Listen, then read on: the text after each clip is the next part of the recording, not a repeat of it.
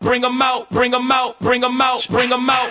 It's hard to yell when the barrel's in your mouth. Come on. Bring 'em out, bring 'em out. Hey. Bring 'em out, bring 'em out. Yeah. Bring 'em out, bring 'em out. Hey. Bring 'em out. Hello Falcons, and welcome back to another video. I'm your host Katie LeMay. And I'm your co-host Divinity Thomas. We just want to start off by saying that our hearts go out to those who are mentally and physically impacted by the shooting that happened after the parade.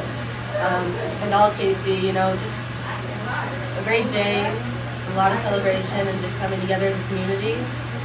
And just for it to end in a really unfair, confusing, and sad way.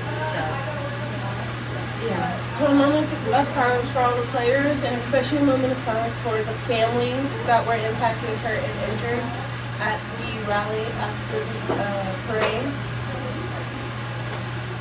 Alright, this weekend is our district championship for wrestling down in Belton, Missouri. It starts tomorrow night. It goes through most of Saturday, too. So,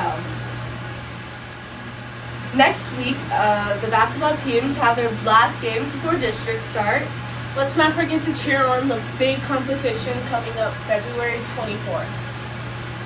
For the cheerleaders. Oh, for the cheergirls. Yeah. That's don't forget to show up and support. It really means a lot, whether they don't show it or not.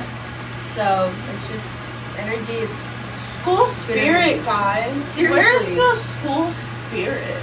Like, if we're all forced to be here, if that's the mindset we're gonna have, at least make it, like, fun. Yeah. Okay, anyway. Also, special shout out to everyone's favorite lunch lady, Regina Redford. She was named the Van Horn Classified Employee of the Year. We hope she wins for the whole district because the impact she makes on students is so special. Well, that's all we have for today, Falcons. Have a wonderful day. Fly in the sky, Falcons.